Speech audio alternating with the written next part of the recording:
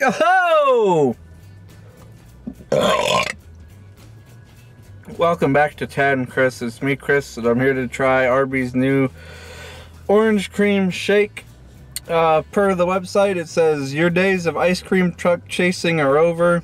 Get all the creamy popsicle flavor with none of the drippy, sticky popsicle mess. This shake is the perfect summer treat.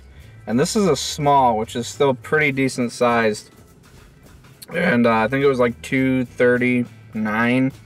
Whatever.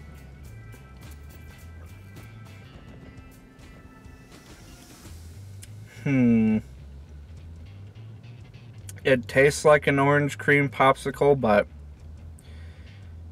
the flavor's just not there, like, completely.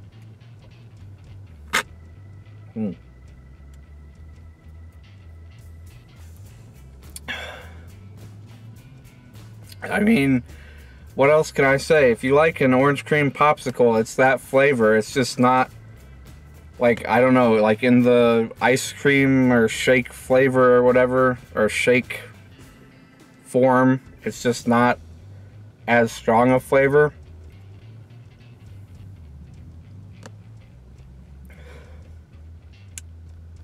Yeah, I don't know. It tastes like that. Just weak. I'm still pissed off about my sandwich sticking to the box. Because it was sitting out for like all day probably. Because it's the new item. And they have a ton ready, prob. I don't know. Like, Arby's is so good, but they're like... I don't know how to describe it. It's like, hey, we're trying. You know? I mean, it's cool that they're like, oh, come to us for the, like, high end for fast food meat sandwiches and all that. But it's almost like I'm not poor or nothing, but it's like, oh, if I want to go to Arby's, I'm going to be spending like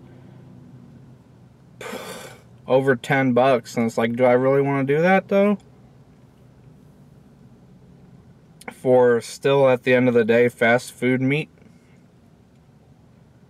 I don't know. I don't know. This is good though.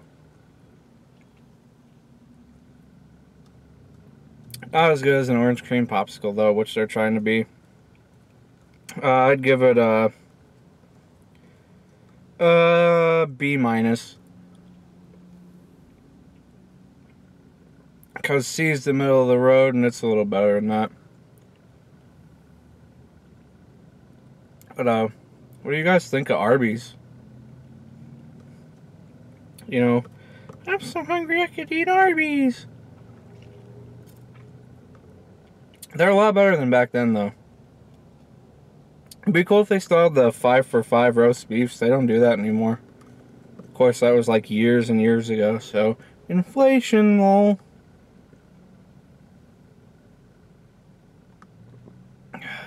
Inflation, lol.